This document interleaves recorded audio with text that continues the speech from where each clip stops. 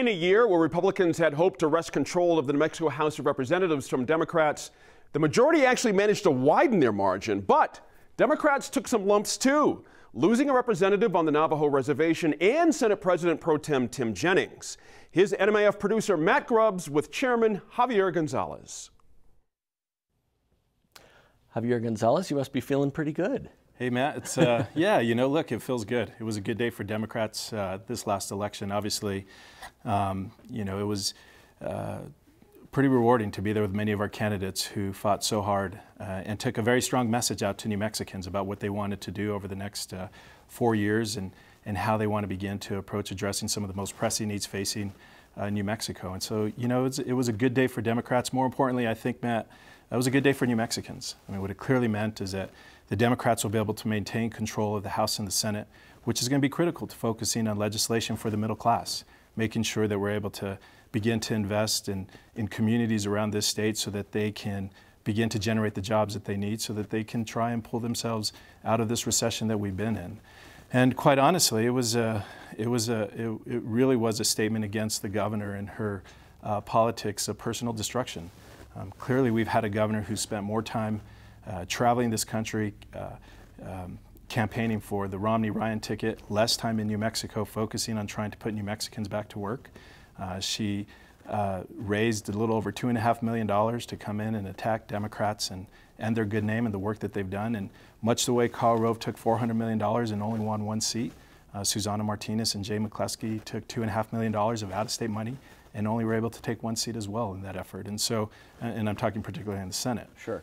So look, I think that at the end of the day, it was an election that was a referendum on Democratic policies towards fixing the economy in New Mexico. It was clearly a rejection of the governor's efforts to try and interfere in these state and House races. And now we got to focus on January. We got to focus on bringing forward policies and legislations that is going to create jobs here in New Mexico. And so, Tuesday was really all about that first start. As you look at the races, before we get to what's happening in January, the races that you either defended or the seats that you gained, what are the ones that are most important to you? You mentioned the Jennings seat. Obviously, that's a big loss. Sure. What about the other ones? Well, look, first of all, let's start at the top. We were able to hold New Mexico for the president, and that was largely due to the fact that New Mexicans believed in the fact that the president stands by their side, that he does care about the middle class, that we need 4 more years to continue to move our economy out of the depths of the recession that we were in. We were able to elect Martin Heinrich to fill in for Jeff Bingham, and clearly that was another hotly contested race against Heather Wilson, an individual who brought in a track record that was very much in line with the Romney-Ryan national plans, and New Mexicans rejected that. And of course, here in Albuquerque, the 1st Congressional District, Michelle Lujan Grisham being able to win that seat. Again, an affirmation to Democratic policies and the views that New Mexicans trust Democrats to fight for them on the most critical issues. But when you look at the state level, I mean, the level where we have basically the firewall against Susana Martinez and certainly the politics that we've seen in many Republicans around this country, the rollback against women's rights, the rollback against civil rights, the focus on taking care of the wealthiest of its citizens and kind of leaving the rest to fend for themselves, the State House and the State Senate was our firewall against those policies.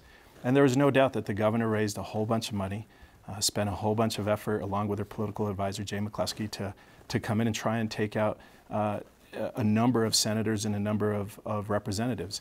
And when you look at the Senate, I mean, all of those positions were incredibly critical to us. But, there was no doubt that the focus was on Michael Sanchez, the majority floor leader, and on Tim Jennings. And so we could just look at Tim Jennings. Here's an individual who was an independent for over 32 years, who represented largely a Republican district, a district that through redistricting got a little bit more Republican, certainly had more residents that didn't know Senator Jennings and the work that he had done for that district in the past. And you basically had him running against basically someone that no one had never known, a Tea Party candidate who was well funded by the governor. And Matt, what it means at the end of the day, she may have won that seat, but it's really a loss for the residents of the district. They've lost an independent voice not only against the governor, but against some Democratic interests. And now they've got basically a personal yes man for the governor. I don't think that that's right necessarily for that district. It's certainly not right for New Mexico. What she couldn't do is she couldn't take out Michael Sanchez. And people here in Albuquerque saw the amazing negative ads that were run against the senator, outlandish lies that were leveled against him, certainly the unlimited amounts of mailer pieces that went into his district. And you know what? Valencia County stood up and they said, no, you're not going to take on one of our native sons. You're not going to take on a person that we trust and believe who's going to fight for our interests. And they went out and they overwhelmingly supported his efforts. And so when you look at those two seats that she focused on, you know, unfortunately, she took out an independent thinker and replaced it with somebody who's just going to walk lock and step with what she wants, and that's not necessarily right for New Mexico. On the House side, there's no doubt that we had a number of races that were highly contested. And at the end of the day, I say this was a year of the woman. I mean, you look at the fact that a lot of the women that were running on the Democratic side of the ticket won the seats that were contested against men. Conrad James, who'd been there for some while, was taken out by a Democratic woman. So, I think he was just a freshman representative, though, right? Yeah, but I mean, he was clearly ingrained in the Republican establishment, and he was one of their promising future leaders. And of course, we came in and ran an individual who really advocated for Democratic policies that were sound, and the district responded. That's a district that's not very heavily Democratic. It's about equal. Sure, it's a 50-50 split. And I think people responded to it. So at the end of the day, what you basically had was this huge effort by the governor to come in and try and use the politics of personal destruction to take control of the House and the Senate. She didn't do that. What it means now for New Mexicans is that we need to rely on Democratic leadership to really do a couple of things. One, develop a set of policies that's going to focus on putting New Mexicans back to work. And two, do it in a bipartisan manner. The governor has not shown a willingness to work across the aisle. I think what we're going to see are Democrats that know that there are other Republicans in both chambers that really want to forge compromise and consensus, and we're going to do our best to work with them to really get forward some legislation that's good for New Mexicans. Senator Lisa Curtis, she was appointed to Senate District 21, which is a Republican district by statewide political performance. She spent a boatload of money trying to keep that. I can't imagine anyone fighting harder to keep a seat like that or to get a seat like that. Are those just areas that are now going to be ceded to the Republican Party, do you feel? No, I don't think so. Look, both Republican and Democratic districts across the state, I think that people are engaged in the process. They want to know who their individuals are, and clearly when you have a district that performs as much as that district does for Republicans, it's going to lean Republican. But I do think that we'll continue to field Democrats strong, like Senator Curtis, who really was very passionate about the issues. Again, another independent thinker who said, this is all about the district, it's not about the party.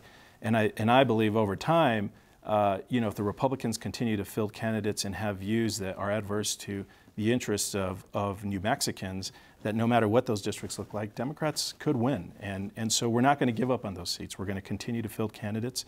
On the seats that we lost, certainly the Big A seat, we're going to win back in 2 years. There is no doubt about that. Senator Garcia's seat that we lost in the South, we're going to win that back in 4 years. There's no doubt about that. Because we not only know we're right on the issues, but clearly those are strong Democratic seats that we're going to work very hard.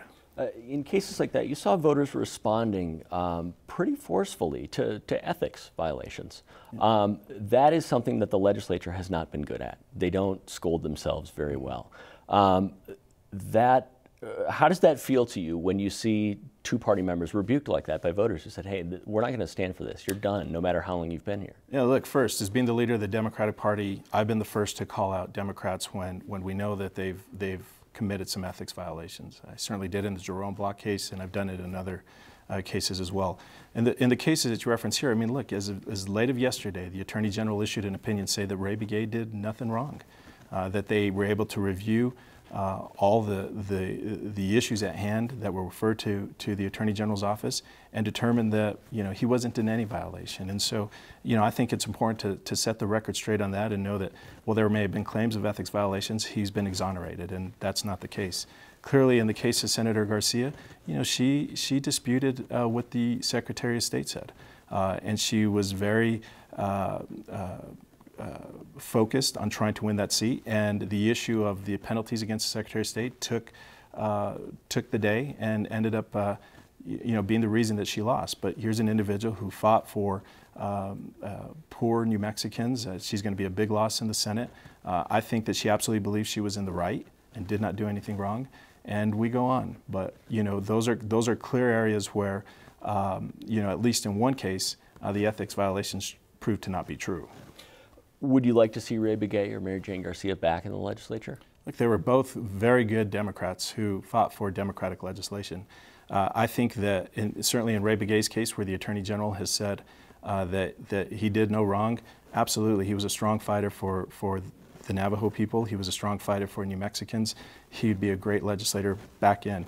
For Senator Garcia, I think we need to wait and see as this investigation goes on what it unveils. If it proves that she didn't do anything wrong as she's believing, you bet. I mean, she was an individual who always fought for the needy, always fought for the poor, always made sure that middle-class New Mexicans were at the front and center of her decisions. No one's ever challenged her integrity or her focus on what she's believed in. This is an issue that became very political towards the very end. We'll have to wait and see how that plays out. As we move forward toward the legislative session, a lot of the leadership decisions are yet to be made still. The agenda that's going to be set forth, Democrats have had a majority in the Senate for a long time, in the House for decades and decades. The problem with that is that you own it. You have to sort of take some responsibility for the fact that New Mexico is at the bottom of the pile in so many things. Is the onus on Democrats now to take another look at what their priorities have been, at what the ways to achieve what in some cases may be common goals with Republicans, better education, more people covered by health care, that sort of thing? Is the onus on you guys to say, okay, now it's time to take another look? Look, we're in control of both chambers. I think that New Mexicans are going to expect that Democrats are going to follow through on the promises that we made this last election cycle, to focus on jobs, to focus on the middle class, to make sure that education becomes more affordable, to make sure that we have a healthcare system that's accessible and affordable to everybody. What I absolutely believe about the leadership in the Democratic Party is that they do believe in bipartisanship. They do believe in compromise. They believe in solutions. The good thing is that the governor hasn't been able to take out enough Republicans who've opposed her who believe the same way. So what I would expect over the next 60-day session is that there really is going to be certainly an effort to try and work collectively with Republicans to find solutions that can address the most pressing needs of New Mexicans. The problem is that we've had a governor who's been more focused on the politics of governing than she has on the policy of governing. She's created an incredibly toxic environment when it comes to governing in this state. And she's done it by, really injecting some highly partisan personal politics into the equation, something that New Mexicans have never seen, something that New Mexicans don't like, something that New Mexicans rejected in this election cycle. So the question really is for the Republican governor. What are you going to do now? Are you going to continue to engage in the politics of personal destruction, or are you going to focus on really the needs at hand? And here's the reality, Matt. Over the last 2 years since she's been governor, we know that 1 in 5 New Mexicans, and this is generational, but we haven't seen her address this issue. 1 in 5 New Mexicans are classified as being poor.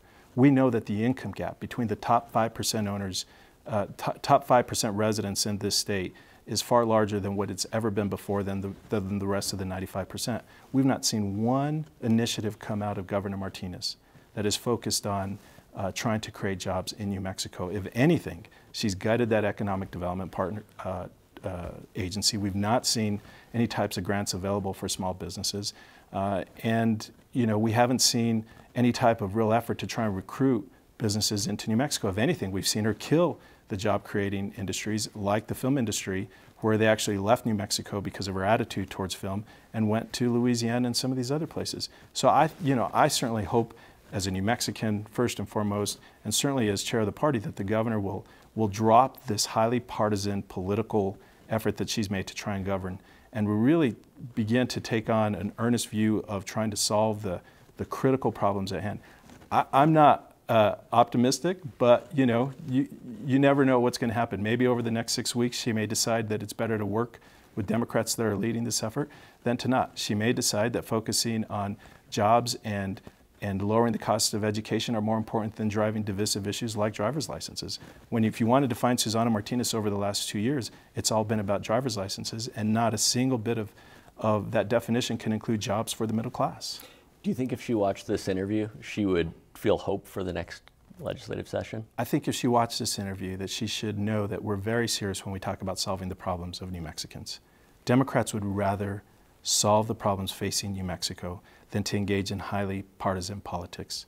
The governor's the one who introduced the type of partisan politics that we've never seen before over the last 2 years. She's the one, along with her political advisor, Jay McCluskey, who went out and raised millions of dollars to come in and target New Mexicans who've worked very hard over a period of time and take them out just because they didn't agree with her.